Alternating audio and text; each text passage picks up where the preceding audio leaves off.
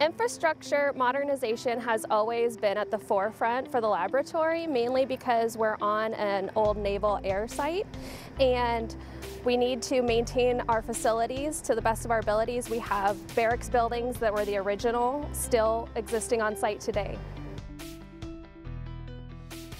Renovation of our existing buildings, new construction, and demolition allow us to consolidate existing spaces and minimize our footprint to better utilize our space across the institution.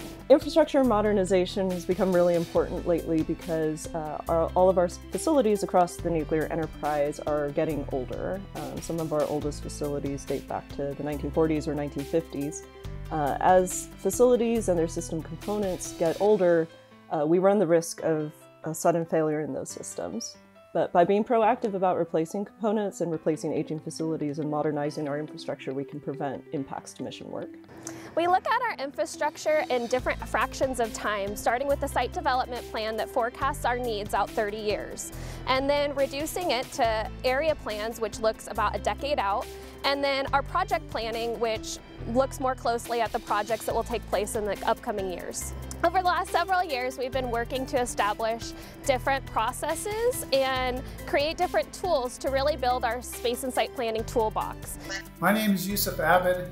I'm the Builder Project Manager, and our team created the Insight application, which is an application that translates data between Livermore's infrastructure data and the Builder application, which is in Oak Ridge National Laboratories. And it collects our own facility and system information and gathers information from our inspectors about condition and also the age of that particular system. And based off of predictive modeling, we can get a much more accurate idea of when we'll actually need to replace that particular system. And it gives us more of a tailored approach to maintenance because we're able to target the individual systems that genuinely need replacement. The fact that we've been collecting infrastructure data for 30-something years, and we can now have that to compare against what Builder thinks that survival curves should be.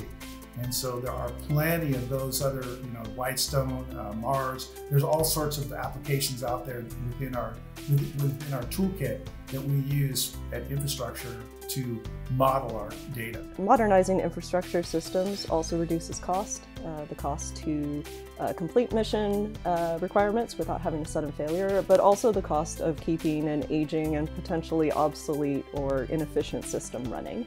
In 2021, we have successfully implemented some of the site development plan, including the Emergency Operations Center, the EOC, 5 new office buildings, 4 new laboratory buildings, 2 conference centers, including Hertz Hall, and the Exascale Modernization Project. Team science in support of science-based infrastructure is very important to our group.